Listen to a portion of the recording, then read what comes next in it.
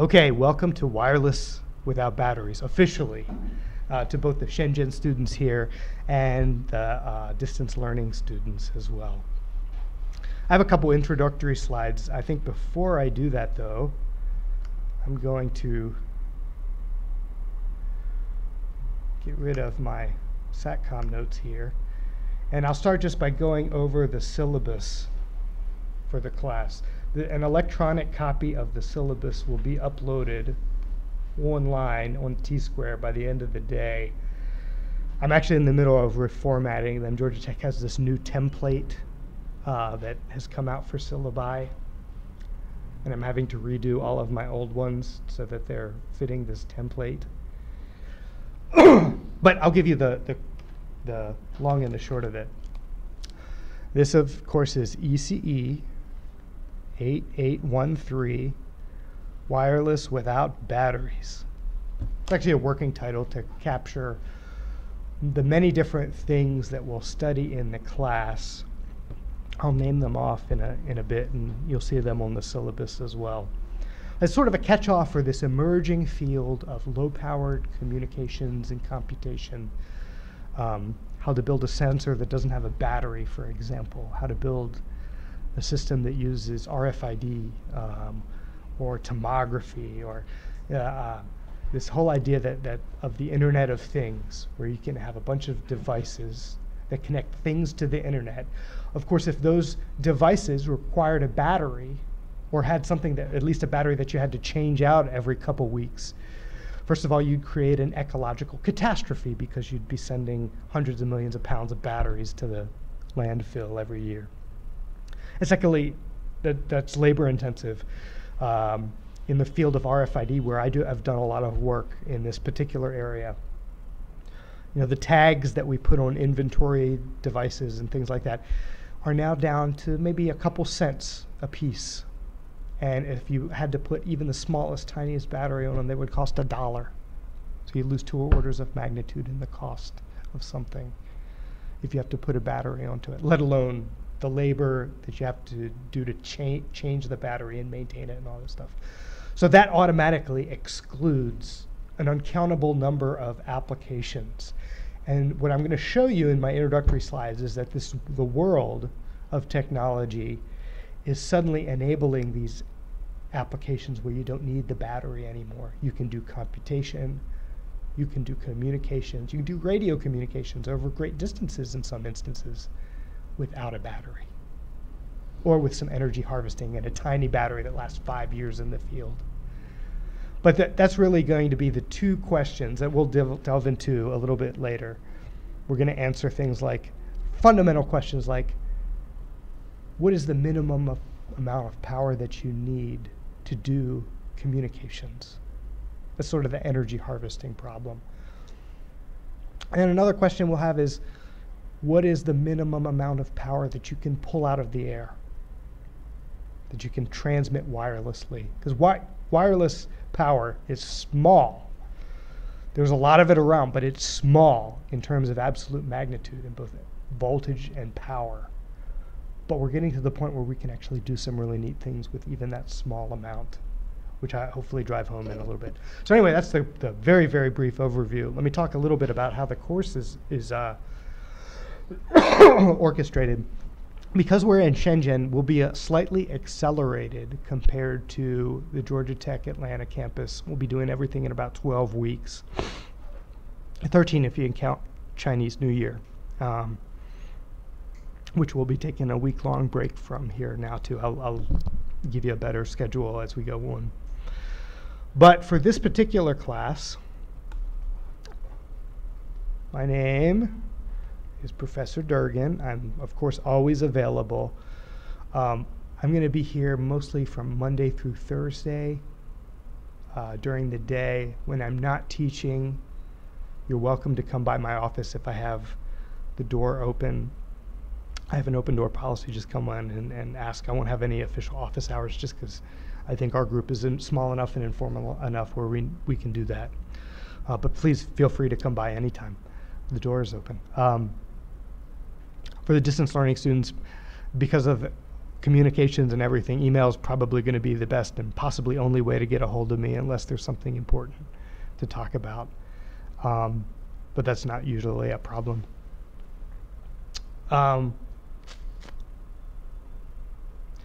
way I'll try to organize the lectures here is the first 45 minutes I'll talk, and then we'll take an intermission of about 15 minutes. You can get up, go around, and grab a cup of coffee, walk around, clear your head. I'll probably get a drink of water. And then we'll come back and do another 45 minutes since we have about a 90-minute class period worth of material for 2 days a week here. That means that we'll take our first break today in about 20 more minutes. Okay. Now, grading for this class. Here's the assignment listing that I have. We're going to do homeworks. And I anticipate maybe 4 to 5 assignments worth about 20% of your grade. I will have 2 midterms, midterm quizzes, and one will be about halfway through the semester, one will be at the end.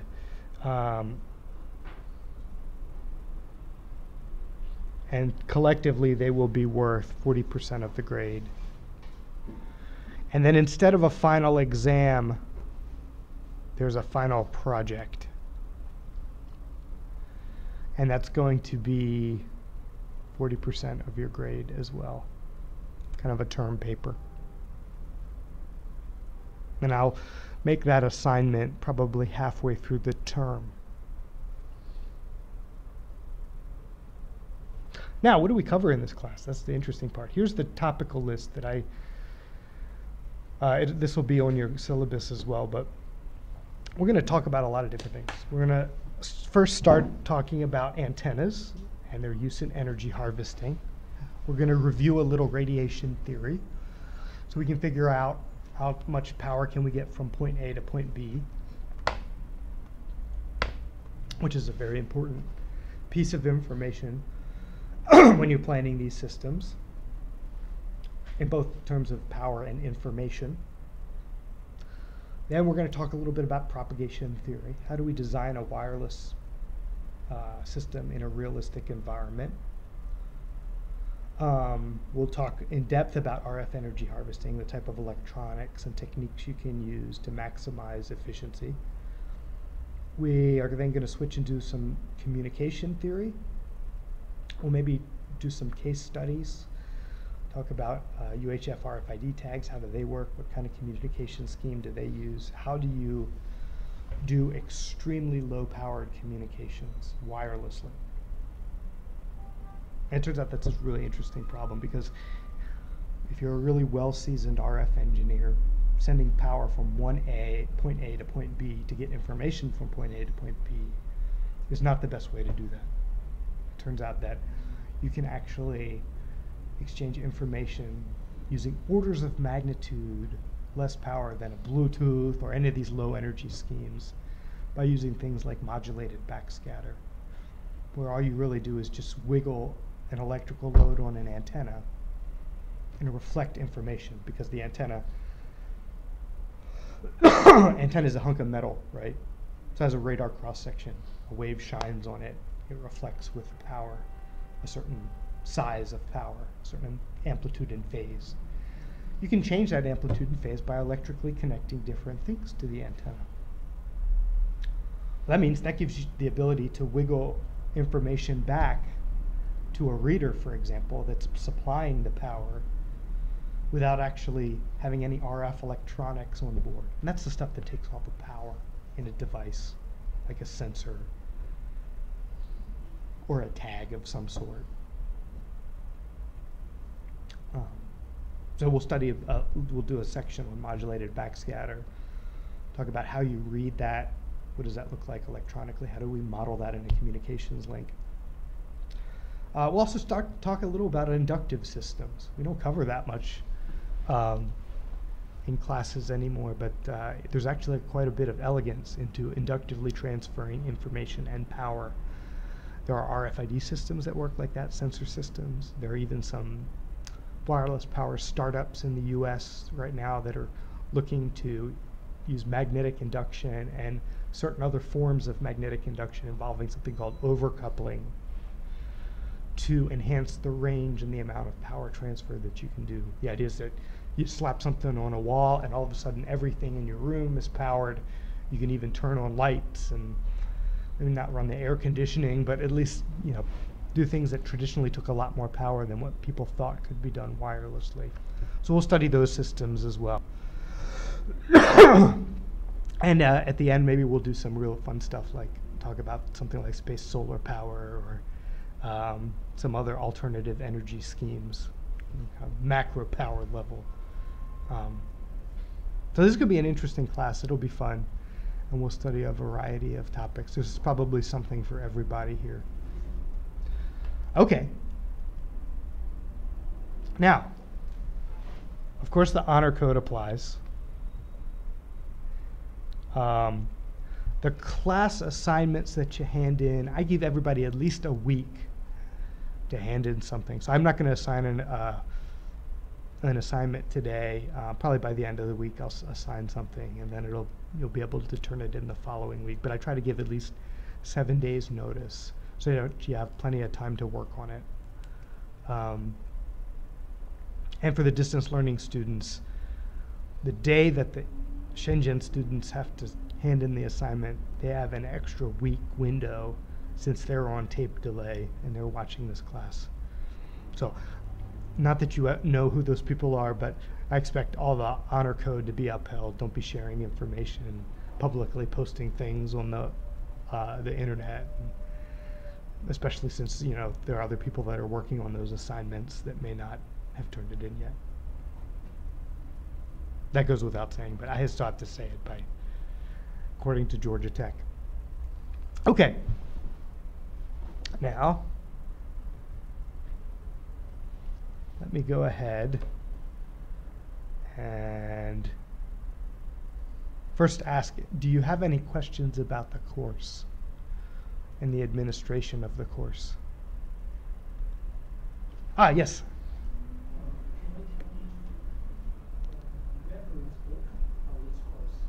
The reference book. We don't have an official text, which is good because that means you don't have to spend $100 on it. I'll be using T-Square almost exclusively to post my own personal notes and then research papers that cover the topics that we want in this class. There is no, there really isn't a good text to cover this material. It hasn't been written yet because the topic is too new. But collectively, I've got enough for you to read that'll keep you busy and informed the entire class period. I'll just make a point to, at the beginning of class, I'll tell you what I post on T-Square that I expect you to read, or at least consider if you need supplemental materials. So that's how the textbook, so to speak, will be disseminated. So it's free, right? That's the good news. The bad news is that some of them are IEEE papers. Oh gosh, I have to read an IEEE paper. I'll try to pick the good ones. I can't stand a poorly written IEEE paper. I edit for the IEEE transactions on wireless communications. I'm an area editor there. They got, you know, they've got like 6 or 7 areas or 8 areas. I forget what it is up to now. Each area has about a dozen associate editors under them. So I have this staff of 12 editors that I work with. I just, you know, you can read dozens of manuscripts and not come across a decent one that you're excited about, you know, for a long time. It's kind of exhausting. So believe me, I will vet those papers very carefully before I assign them. You have Vanessa. So you said the final project is a term paper? That's right. It'll be a term paper. The last time I did this class in Shenzhen, the only other time I've done this class, this is a special Shenzhen only for the distance learning students. You're getting a special deal. Very few people get to take this class, get the opportunity to it. It's only given to elite students in our Shenzhen campus.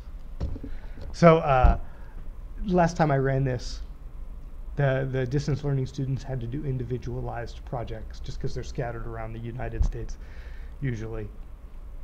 And the students here, I put them in teams and pairs, and they worked on a couple different projects in pairs.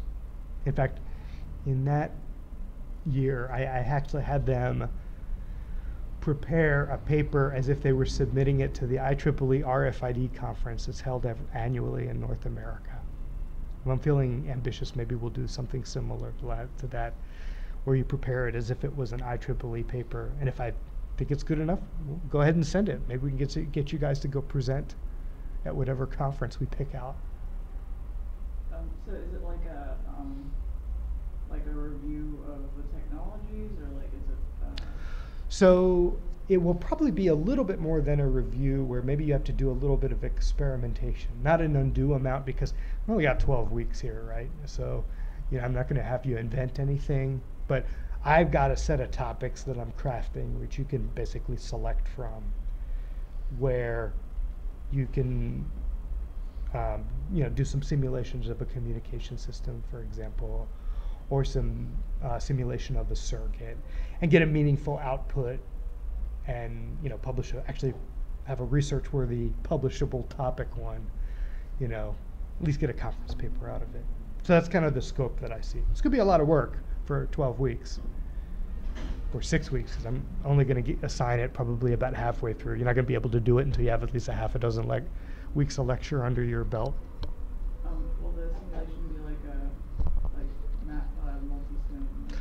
Yeah, I expect you to have some ability to do computer usage. I don't really care about the package that you use. So I personally like MATLAB. I think most students have access to that somehow or another through the Georgia Tech site. But if you've got if you can do everything in, you know, Macintosh numbers, all your computation, that's a perfectly fine platform. If you do it in Mathematica, if you've got some access to another type of software package. For example, we're going to do a little bit of antennas and propagation early in the term, and maybe I'll throw in as a couple of topics a few antennas projects that you could do that would be illuminating, pardon the pun, and lead to a really good paper topic, where maybe you could actually use some of the tools that Georgia Tech has a free license to. For example, Georgia Tech has a free license for HFS and this thing called CST Microwave Design Studio, where these are normally $20,000 a year licenses that you have to pay for in industry per seat, per engineer that uses them. But you get it for free as a student. And so maybe you run some simulations on that. That also give you the opportunity to learn those tools, if that would help you. So maybe I'll add a couple topics in the antennas world. Some of you applied physicists might appreciate that. I don't know. Yeah. I thought HFS was a limited seat access. I thought last time we tried to use it with 2 seats, and we had to fight it away from some of the lab. So I've never had that problem. From my recollection, we use HFS sometimes in the antennas class at Georgia Tech, and I am not aware of any recent seat issues with that. There should be plenty. Now, they're going to make you log in remotely from Shenzhen, and maybe there are some issues with that. If you do have an issue with that, let me know, and there's a tool that you want. Maybe sometimes if a student asks, the OIT people kind of get around to doing it, but if a student and professor both pester, they're like, okay, we'll go ahead and take care of this issue. So I'm not saying it's not an issue. Let me know if it is. If you want to do something that some administrator is keeping you from doing, let me help. That's what I'm here for, to complain. Okay. Any other questions about the course? Okay, let me go ahead I just have a few introductory slides to kind of motivate what we're going to talk about here. F8, that's right. This is a, Oh, F5. There we go, good, thank you. It's been a long time since I've used a PC. Perfect, okay. It was just my introduction here.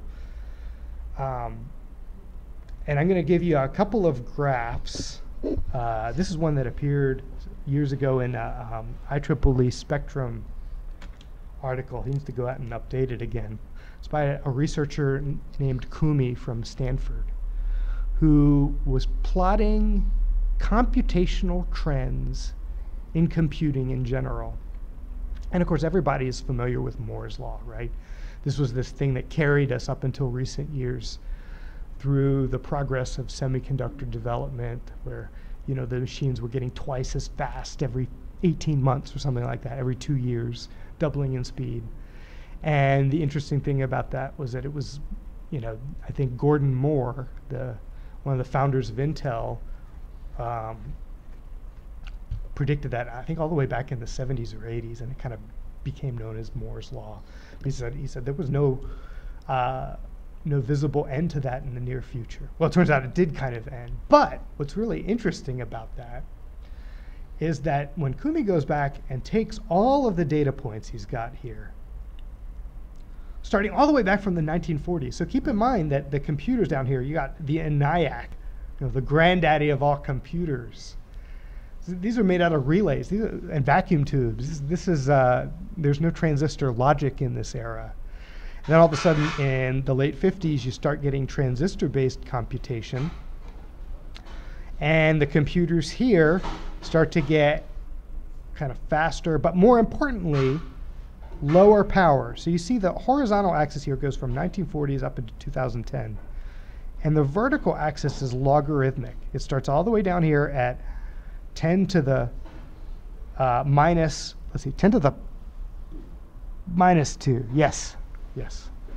And it goes all the way up to 10 to the minus 16 is the top point right here. And that's a logarithmic scale. And the axis here is operations per joule. How many joules of energy does it take to do an operation? Now, how you define operation is can be a little bit subjective. But with the metric that he plotted in his 2010 article, he showed that all the computers kind of fit along this crazy linear path, or semi-log y type path, where you get exponential increases in computational efficiency as measured in operations per joule. And it doesn't matter which era that you cross, whether you're in this microprocessor era here, and you're talking about all these different personal computers and current laptops are all the way at the top here, or you're going through the transistor era, where you're using integrated circuits, but not everything is individualized transistors, not in a single IC. And here's a nice little curve fit I find for the operations per joule. If you just sort of take the year minus 130, raise 14 to the 9 power, you can actually predict. It gives you a little bit of a predictive tool on the energy efficiency of computation. The point that Koomey made in his article is that this trend actually, even though he hadn't gotten there in 2010, there was enough innovation in the pipeline to continue this for at least 10 more years, right? And that's been observably true. In at least another 5 to 10 more years, we could expect this type of exponential trend. Now, when I plot this plot, here's my version of the plot, which unfortunately has these issues with some versions of PowerPoint. These should be negative signs here. And it looks like I'm presenting to a Greek audience, right? But actually, this is the vacuum tube era. This is the transistor era.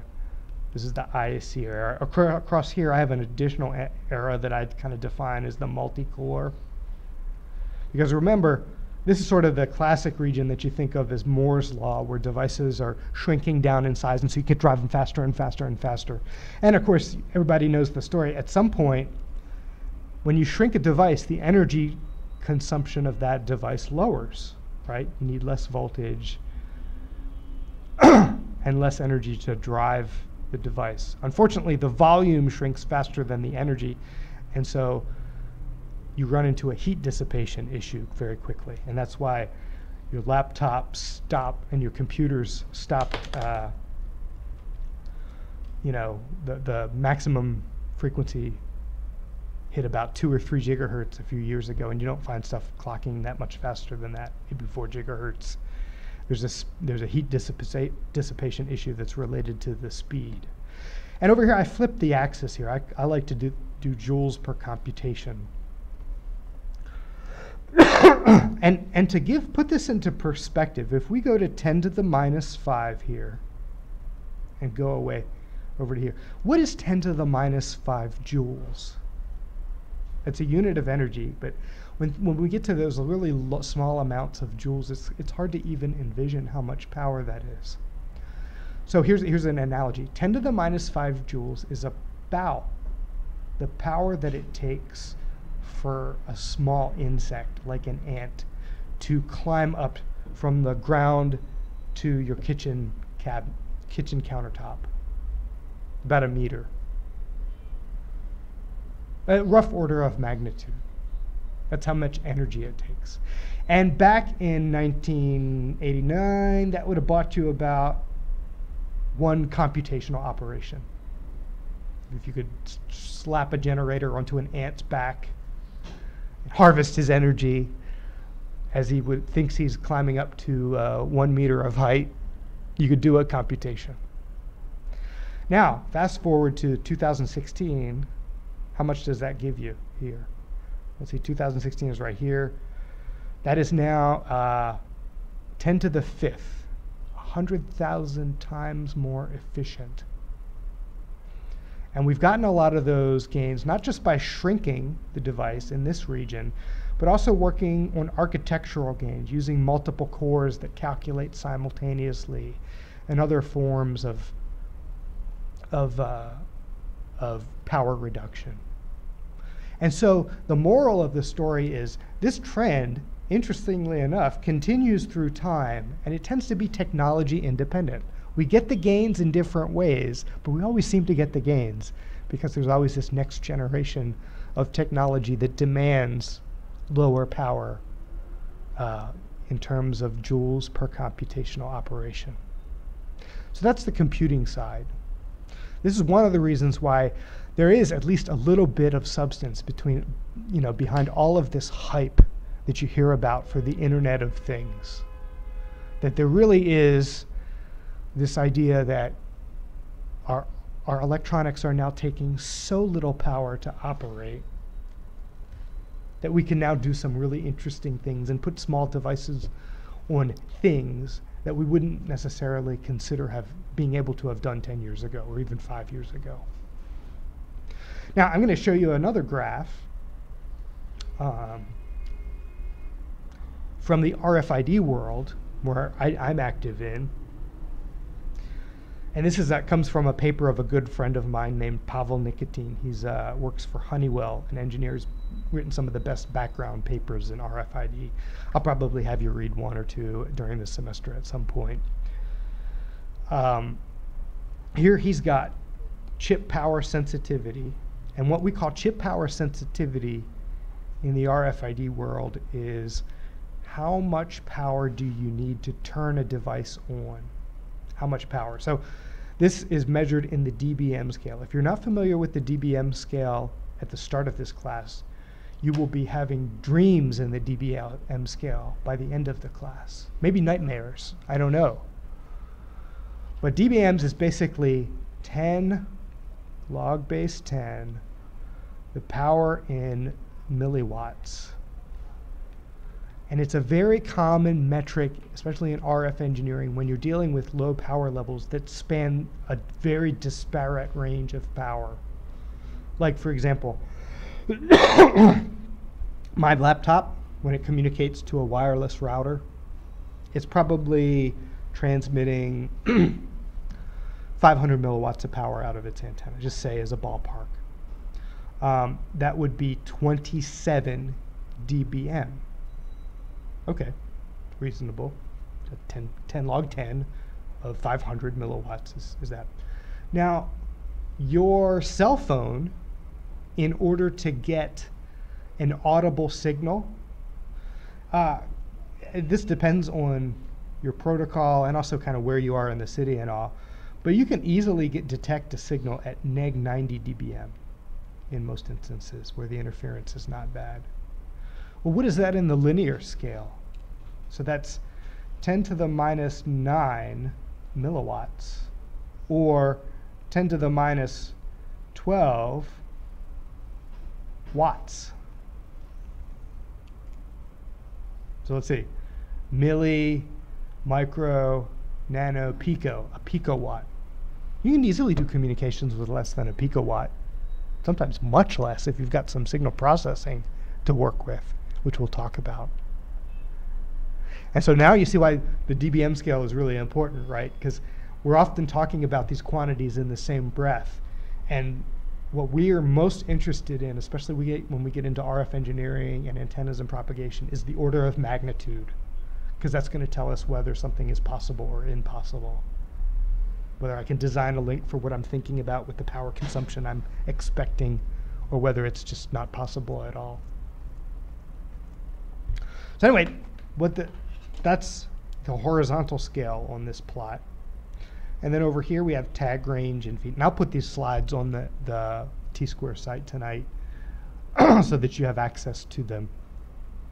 So don't feel like you have to copy your exact graph down. He shows every year what RFID chip makers were able to achieve with their latest and greatest RFID chips.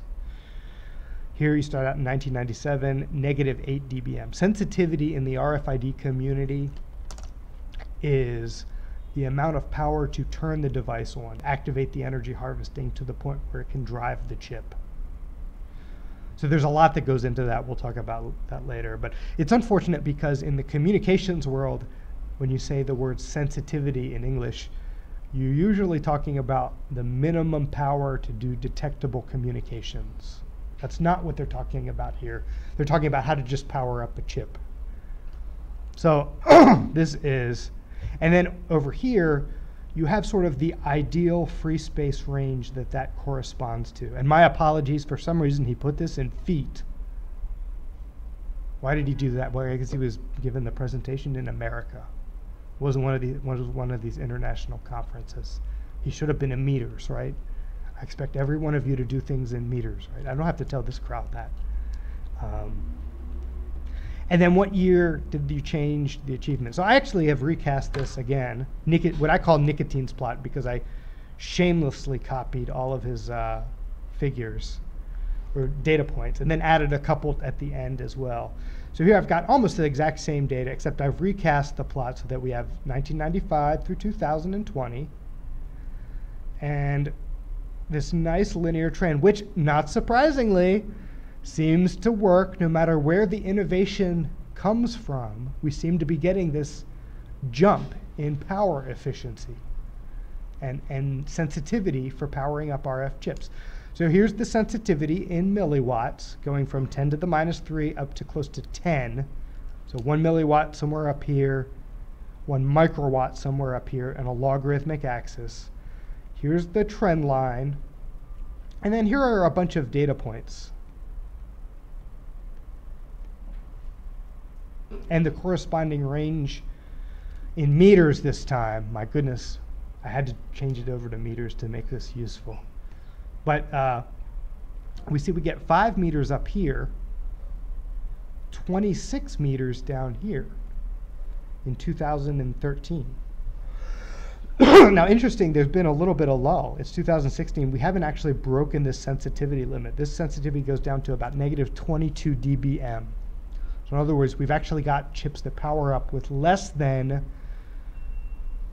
10 microwatts of RF power going into the chip. So you can slap an antenna on that, and if you line up the polarization and you don't have obstructions in the way, you can get 26 meters of free space range and still power it up without batteries.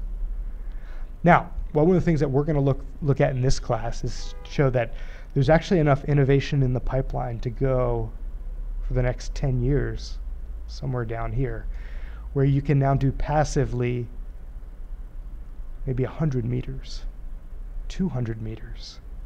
And keep in mind, this is obeying the FCC's unlicensed transmission laws.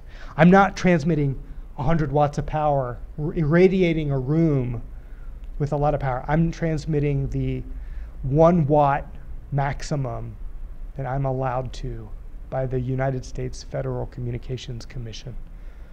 Every country has a regulatory body. I don't know, China's called the CCC. I forget the acronym for the Chinese regulatory agency that controls spectral licenses.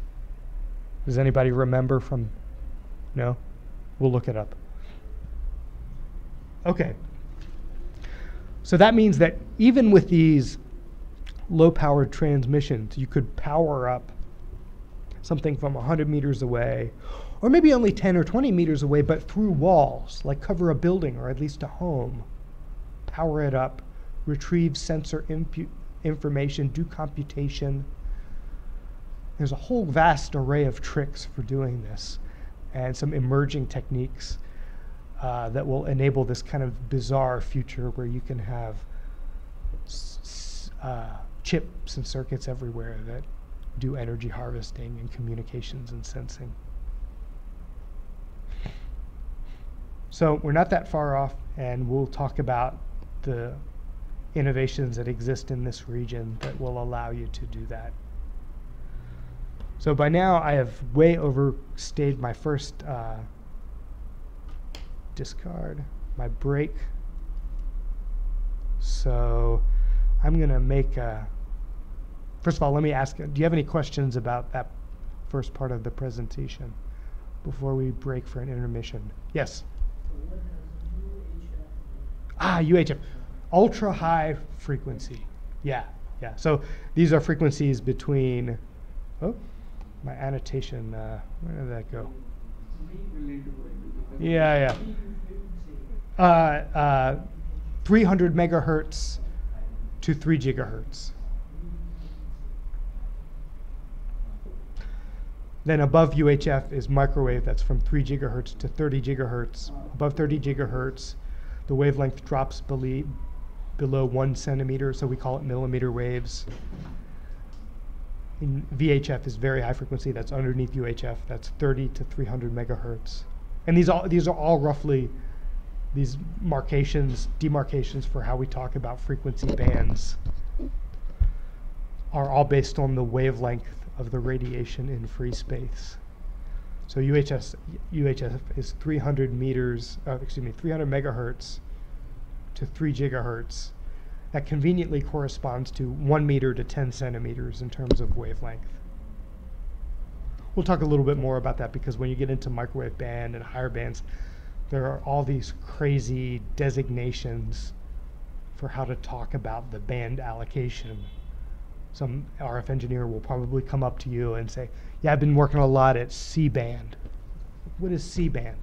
Well, if you're like an RF engineer, you'll have the whole band memorized. But if you're like, I recommend just saying, instead of saying C-band, just say the frequency that you're operating at. 5.5 gigahertz. If you're doing work at 5.5 gigahertz, say 5.5 gigahertz. Don't say C-band, right?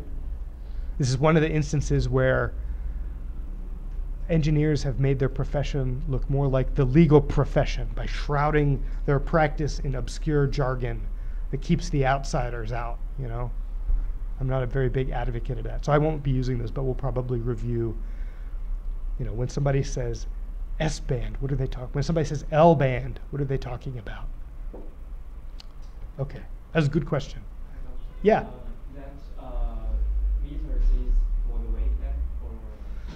The meters here is the separation distance between a transmitter and a receiver. So in this scenario, in this graph, we have a it's kind of reversed. Transmitter, receiver. I'm transmitting 1 watt maximum out here. I have free space link. How far can I separate these two and still get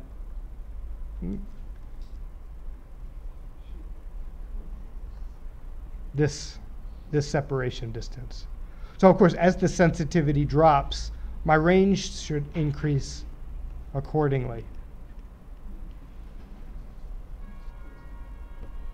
Okay, any other questions before we break? Yeah. I know some smartphones are using RFID. Some smartphones like Apple and some Android phone using RFID for pay the money. Oh yeah, yeah. Yeah, in fact, we'll do a little unit on near field communications. My question is, so how long is the commercial using? I mean, the distance. Oh yeah. So near field communications is intrinsically short range, and it's designed to be that way because it's used for protected types of applications, right? That's right. That's right. You intentionally want a link that degrades very quickly, and we'll do an analysis to figure out, how predict what is the power level that you get as you take 2 inductive coils and move them apart, and how tight of a bubble of communications can you place around that link. So it depends on that application. If you want something that requires long range, you have to do something far field, which is one set of topics that we study in this class. If you intentionally want something that restricts the range, you're making a payment with the terminal and you don't want people to hear it. Now it turns out in this class we'll discuss ways that you can sabotage that, and you can go read those near field payments from a long distance away.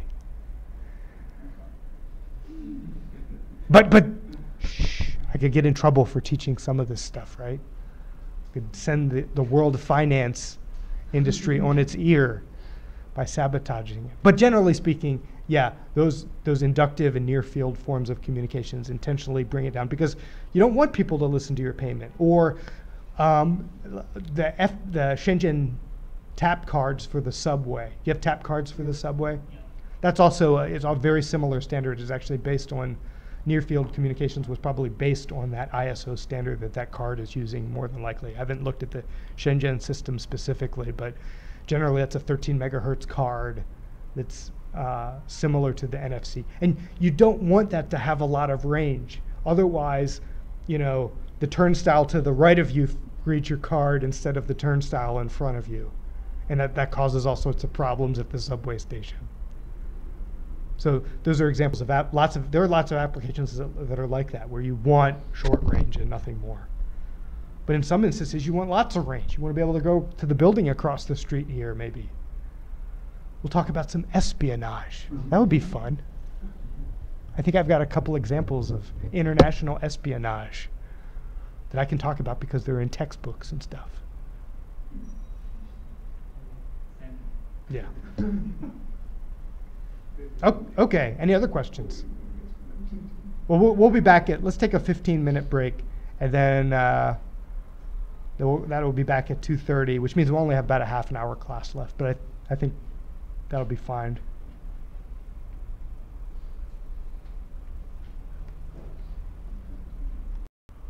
Okay. Welcome back after the break. There was one other point that I wanted to make on this presentation. Look at this graph here. This is again the year timeline and sensitivity of RFID tags, just to illustrate this idea of devices becoming more energy efficient, fewer computations per joule, and also wrapped up in this is our ability to harvest RF energy more efficiently too. You'll notice there's some interesting breaks in this diagram. So like the trend line, of course, is exponential. Looks kind of like this.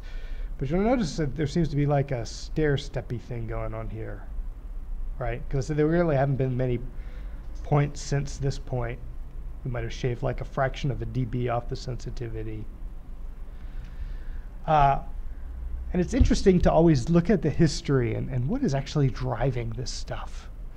So what's interesting here is from here to here, like what is the big thing that happened in this span where there was a sort of a suspension of activity and then a quick big jump like that? What was the impetus behind that? And for this particular graph, I can sum up the story in one word: Walmart. Do you have Walmart in Shenzhen? Yeah. So in 2003, it was about this time period here, Walmart made this proclamation. They said, we are going to modernize our logistics. We're the world's biggest retailer. We got to sell all, keep track of all this supply chain stuff. And so they said, we are going to make everybody have a UHF RFID tag on every pallet that comes into a Walmart warehouse. And if not, if you don't have an RFID tag on your pallet that can be readable by our equipment, we're going to fine you a $2 fine per pallet. As it doesn't sound like much, but that adds up quickly. You're talking about billions of dollars, potentially. At least hundreds of millions per year for a big company like that. So all of a sudden, there was this enormous investment in RFID that accelerated this down. And in the end, I think Walmart eventually ratcheted back on its promise. They said, well, $2 was kind of stiff, and the technology isn't quite doing what we thought it would up front, so maybe we'll just do 10-cent penalty per pallet, which is almost the cost of a tag. So and we're down to here. But all through this time, what was leading to this gain in this instance was the fact that the devices were getting smaller, more power efficient. You were using lower and lower integration processes. I think some of these early on tags were using 350 nanometer scale CMOS for their chips, or higher, some high level, maybe even 500, 500, or maybe even like 1.3 micron. When we talk about the scale of integration, we're talking about the size of the transistor that's being used to integrate the logic. And when you talk about CMOS transistors, it's common to refer to them in terms of their gate size, the channel width for their gate. And so when I say this is a 180 nanometer process, that means that the width of the gate of the transistor are 100 nanometers. For those of you that haven't had like a devices course, we're not going to turn you into device physicists in this course, but we'll give you at least a background so you can talk to them and know what they're talking about. And my apologies, I'm getting over a cold. I think whenever I go to a foreign country and I'm trapped on a plane with all those germs for 24 hours, then this happens to me. So I'm getting over it, thankfully. Hopefully the next lecture won't be as colorful. So anyway, shrinking the device size, getting more efficiency this way. The other thing that we learned how to do at some point here was to incorporate Schottky diodes into the process. As we're going to learn, the way that you get wireless power converted from RF to DC, which is the form that you can use for logic, the way to do that is to use diodes and capacitors in something called a rectifier circuit or charge pump. We'll go over several topologies of circuits for that. But at the end of the day, there's a million and one ways to make circuits that convert RF to DC. They always involve capacitors and diodes, and those turn out to be the limiting devices on how they work.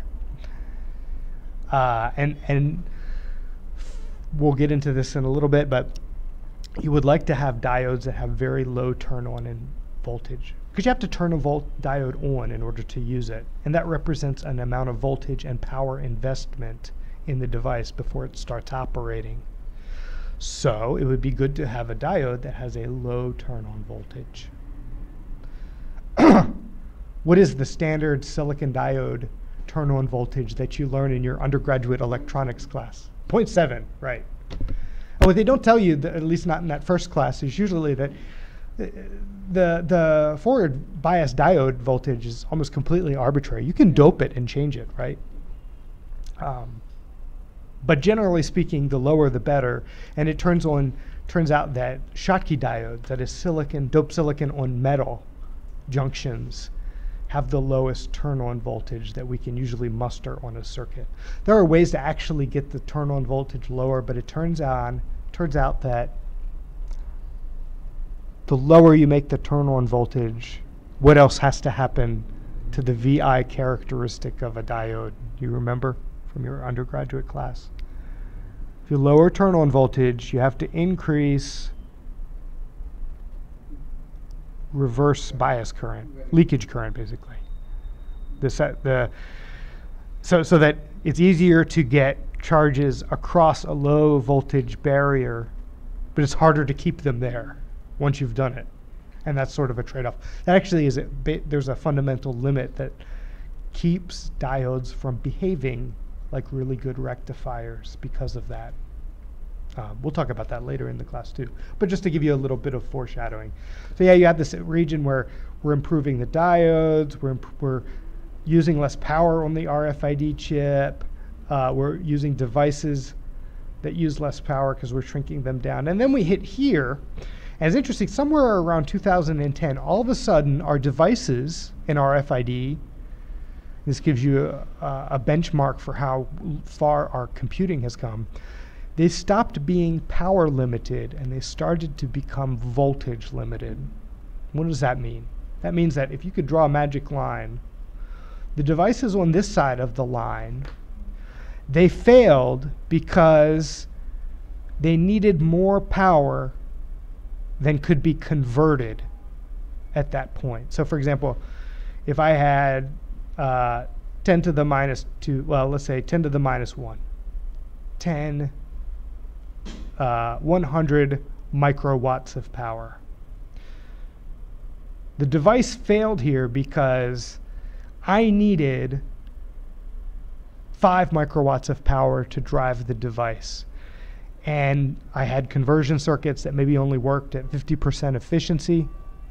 And so once I drop below 100 microwatts, I'm not getting the right power level out. Over here on this side of the grass, we've called these devices voltage limited.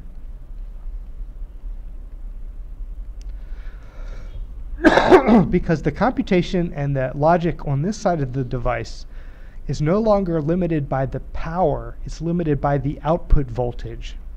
So as we're going to see, it's actually very difficult to get a high voltage once your power level drops below a certain threshold. And so if we have 10 to the minus 2, 10 microwatts of power over here, we might be able to convert 50% of that power and get 5 microwatts out. And it turns out that our devices might only use 1 or 2 microwatts of power. They're very energy efficient, but we still can't drive them because we don't have enough voltage to get the transistors to behave in a nonlinear fashion. You need at least 1 or 2 volts of voltage to put across the gate of a transistor in order to make it look like a good switch. Now there's this whole realm of devices called sub-threshold logic that we can talk about later in the class, where you can try to get away with less than 1 or 2 volts. But this is what's limiting devices nowadays. So this behavior here, this trend line, just like the computational limit trend line, belies a great deal of behavior. There's a lot more going on than would just be apparent from these little dots that I'm playing connect the dots with. So I think it's kind of interesting to go back and look at the story behind some of these graphs and see how they've changed with time, and what are the things. We've pretty much actually reached this plateau for what we can do with Schottky diodes. Was there other things that we can use? As remember, back over here, he said we introduced Schottky diodes. The thing about CMOS is that we use CMOS because not only is it very low power, but it's very cheap to make relative to other technologies. We've been working with silicon for 60 years now. We understand the substrate and how to make a field effect transistor on it incredibly well. If you switch media and try something different, there's going to be a cost increase, but there's also more potential. And likewise, one of the things that makes silicon cheap in mass production is that you take a design for a circuit and then you do a layout, and if you follow a standard set of rules for the cheapest CMOS processes, then you can go to a foundry and they say, make this chip. Put 100,000 of them on a wafer, and they'll do it for you. And it costs, once they set up the wafer, there's like a setup fee, but once they set it up, it's like $1,000 or $2,000 a wafer, which when you divide it by 100,000 devices, that's very cheap. And that's how you make the pennies per component electronic devices. But in order to make that process work, you have to have this standard handoff between the circuit designers and the foundries. So there's this set of rules that says, okay, if you want to make this kind of device, a CMOS transistor, P-type transistor, field effect transistor, here's what the dimensions look like, here's the doping profile. If you want to make an NFET, here's what the device looks like, here's the doping profile. If you want to make a resistor, here are the different sizes, here's how to link them. And so it's a very rigid process, and you need that rigidity to make it reproducible with a high reliability cheaply at one of these foundries. So it wasn't until this part where Schottky diodes were even kind of part of that recipe. Even though the Schottky diode had been around for decades, the cheapest CMOS processes, there was never really any use for having one up until these RFID guys came around, started demanding Schottky diodes. That's something that you don't necessarily need a Schottky diode to implement the logic for a microprocessor. Design an entire microprocessor without a Schottky diode. And so, what are the things that are can you do things besides Schottky diodes to get further? Well, as we'll learn in this class, there are things called tunnel diodes, metal insulation, metal spin diodes, all these exotic devices. We even look at a little thermoelectric devices. And there's a lot of promising technology that projects down into this region, as well as techniques. Okay. So I just wanted to bring that to your attention.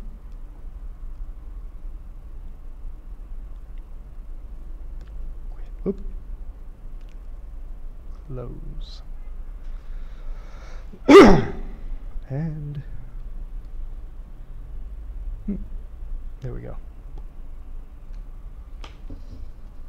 So any more questions before we continue on? Okay.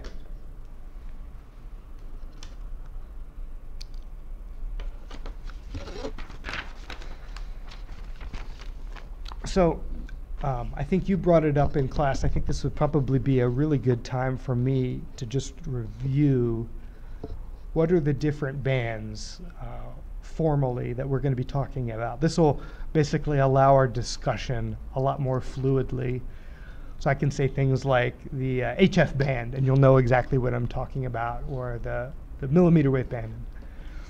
And so just to have this in your notes, let's go ahead and actually define these. UHF is ultra high frequency. This is 300 megahertz to 3 gigahertz. So the UHF RFID application that I were talking about, all those tags for inventory logistics were at 915 megahertz, kind of in the middle of this band. And as I said, everything in electromagnetics and RF engineering ultimately is referenced to the free space wavelength. How do you calculate the free space wavelength for a wave? You take its wavelength in meters, times the frequency in hertz, and for a traveling wave, that should be the velocity of propagation in meters per second. Now, in free space, for radio waves, that is, of course, c, the speed of light in vacuum. Even if it's in air, I mean, a wave traveling in air is essentially in vacuum, right? The speed of light in vacuum is about 3.0 times 10 to the 8 meters per second. And that number does not change when you move into air as opposed to a vacuum until you get to like the 4th or the 5th significant digit. Yeah, so we we are, as an RF engineer, you know, there's an old saying in English that says almost doesn't count unless it's horseshoes and hand grenades, right? But here in RF engineering, we use the dB scale for a reason, because we're just trying to get order of magnitude close, right? So really the expression is almost doesn't count unless you're in horseshoes, hand grenades, and RF engineering. So lambda is equal to 1 meter for 300 megahertz and 10 centimeters for 3 gigahertz if you solve in this equation. 3 times 10 to the 8 meters per second. F is 300 megahertz or 3 gigahertz. Then beneath that is the VHF band. It's what early broadcast television used. This is 30 megahertz to 300 megahertz. This would be 10 meters. This would be 1 meter. There's HF, 3 megahertz to 30 megahertz. This is, of course, 100 meter wavelength and 10 meters. And so forth. Beneath HF, you have medium frequencies, which is MF. And then you have low frequencies below that. Then you have very low frequencies and ultra low frequencies. And we don't really care too much about stuff down here. There are maybe some applications that work at about 125 kilohertz that involve inductive transfer of power and sensing. We may mention a few of them, but most of the action for us is going to be in these bands there above. Above 3 gigahertz is what we call microwave. So that would be from 10 centimeters to 1 centimeter. And then above that, 30 gigahertz, which corresponds to 1 centimeter, because millimeter wave, because essentially you go from measuring the wavelength in terms of centimeters to millimeters. Basically, from 1 to 10 millimeters is the wavelength of a millimeter wave. Makes perfect sense, right? And then much farther above that, you get into something called the terahertz band, because you're now talking about frequencies that are on the order of 10 to the 12th, right? Yeah. And above terahertz can sometimes, even though it's terahertz, they sometimes refer to anything above 300 gigahertz as terahertz. Like the journals and the conferences on terahertz will often include that frequency band because it's kind of close enough to that really high frequency to count.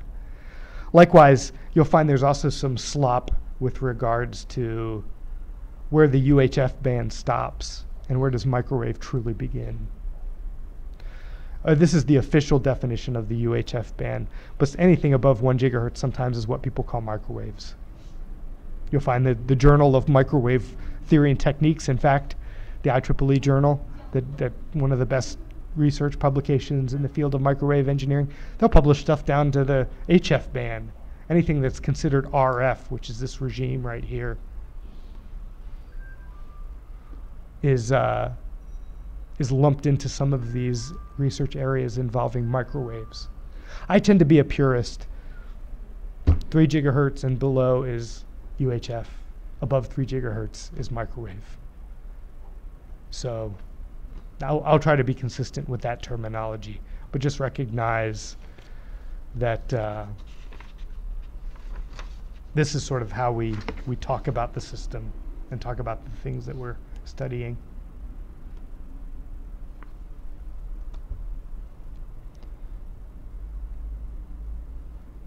Okay.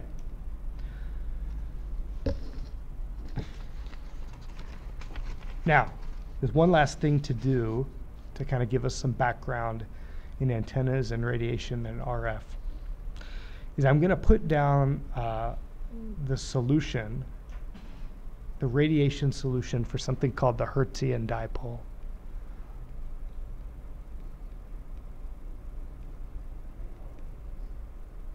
Don't be scared by the math. I'm not going to derive Maxwell's equations or do anything like that. We don't have time for that in this class. And you all have probably seen something like that in your undergraduate days. So I'm not going to insult you. But the Hertzian dipole turns out to be the simplest possible radiation problem that we know of in physics. It's basically when you take a tiny infinitesimal current in an electromagnetically small dipole. So imagine that you connected this structure here. Let's blow it up a little bit. I like to keep it physically small on the board because it is physically small. But let's say you have this system. A time harmonic sinusoidal voltage connected to an antenna that's very small. And when I say very small, I mean very small electromagnetically. The length is only a fraction of a wavelength of radiation. Whatever frequency this is supplying, the free space wavelength of that is much larger than this structure. And we'll call this length delta Z, and I is the magnitude of the sinusoidal current flowing into and out of the Hertzian dipole. So if I want to express the electromagnetic fields radiating from the structure, what do they look like? So I'm going to go ahead and put that solution on the board. And the thing is not to turn this into an electromagnetics class, which would be a wonderful thing, right? But the point is to give you an appreciation for, one, how difficult radiation theory and physics is for even the simplest radiating structure, because it's kind of a mess. But also, we'll be able to glean some of the most interesting behaviors of radiating systems just by looking at this one solution. So because of time limitations, I think I'm just going to put the electric field distribution on the board. And this is I'm going to do it in phasor form. In this class, whenever I have a phasor, what do we use phasors for? Phasors are complex values that track amplitude and phase. That's right, amplitude and phase of time harmonic systems that are linear and time invariant. Yeah, we need that extra dimension of phase angle in all of our calculations. And so if I want to, let me erase that. If I want to express my E field as a function of R, theta, and phi, and of course I'm going to define the origin to be right smack dab in the middle of my Hertzian dipole, and I'm going to move some distance r away from the dipole at some elevation angle theta measured from the z-axis. And of course I've got azimuth angle in here too, although as I would expect, a little antenna like this that's just a little stick in the z direction should be azimuthally independent, right? There should be no azimuth dependence. So I should really get a distance and a phi dependence. If I want to see the electric field that emanates from this structure and measure it in terms of volts per meter, this is the solution that I get. It's equal to J, a quantity called eta. It is equal to the square root of the permeability over the permittivity of the medium. In free space, that's 377 ohms. Interestingly, it has units of ohms. It's the transport impedance of a medium. It tells you the ratio of E and H that an electromagnetic wave will transport in a medium. So J, eta, I, delta Z, 2 pi over wavelength squared. So we have magnitude of the current, sinusoidal current going in, the length of the dipole, delta Z, lambda squared, the wavelength, 2 pi, everybody knows what that is. There's an angular dependence, cosine the theta, the angle of elevation. As I move down in theta, I get a more and more E field until I get along the horizon. exp to the minus j 2 pi r over lambda, over lambda times r hat times the quantity 0 plus j 2 pi r over lambda squared plus 1 over 2 pi r over lambda cubed. Okay, so that's the first term. That's the R component. Remember E field, electric field. If you measure it at a point of observation, R, theta, and phi, it is itself a vector quantity. It points in a certain direction. So this is the R hat component. This is the component that points in the R hat direction, away from the antenna. Now it turns out there is also a theta hat component. Theta hat is a unit vector that points in this direction. In this class, I don't anticipate using unit vectors very much, but if I do, it will have a little hat on it. And let's see if I can scroll down here, if I can get some more space. Oh, beautiful, beautiful.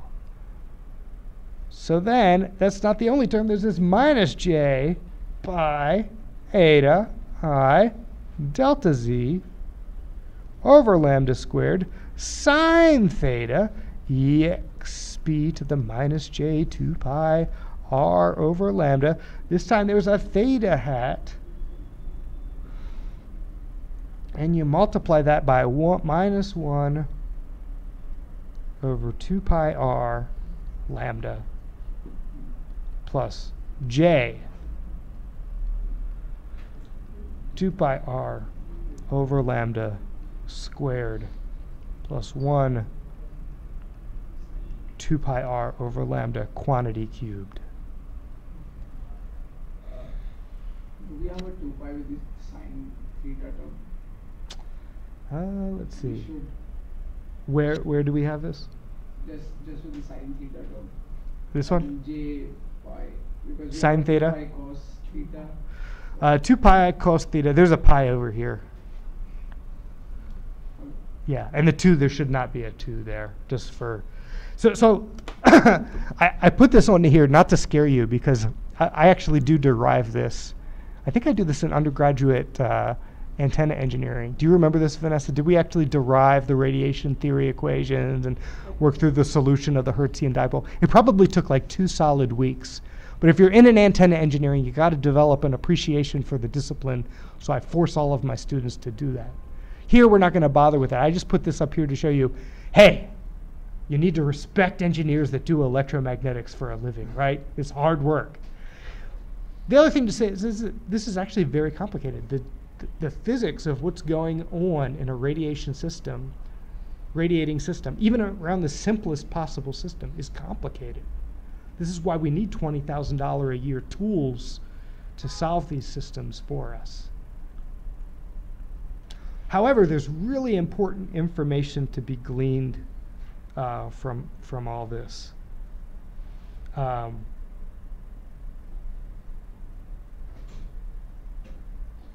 And that is, if I look at this, I've broken this nasty expression into an interesting series, right? I have basically 1 over r to the 1 term is my first one. And of course, there's no term up here. There's a 0 here. There's a minus 1 over something that depends on r to the 1. And then I have 1 over r to the 2 terms here and here. 1 over r to the 3 terms here and here. And the scale's not just r to the 3rd, but r over lambda to the 3rd. So, when 2 pi r is bigger than lambda, or some people will just use the rule of thumb, r bigger than lambda, r greater than a wavelength, what happens to most of these terms? They disappear. They disappear. They become insignificant. There's only one that's going to dominate, 1 over r, this term all the way down here. And when a radiating system is behaving like that, we call that the far field. So when we go for range, when we go for long range, this is the term that we're going to focus on. We're going to do link budget analysis and talk about how much power you get from point A to point B to do my energy harvesting scheme. We're going to use far field. When we're talking about NFC payments or inductive power transfer or something where you've got a coil at low frequencies, these terms are actually the ones that dominate, right? There R is smaller than lambda. R over lambda is a small number. I raise it to the third power. I'm making it bigger when it's in the denominator, and I can neglect the other part of this. And so this is another reason why I put this solution up here, because at the end of the day, every system, no matter how complicated it is, can be viewed as the superposition of a bunch of tiny little Hertzian dipoles. If you have a big electromagnetically large loop, you can treat it as a bunch of tiny little Hertzian dipoles, you know, around in a circle.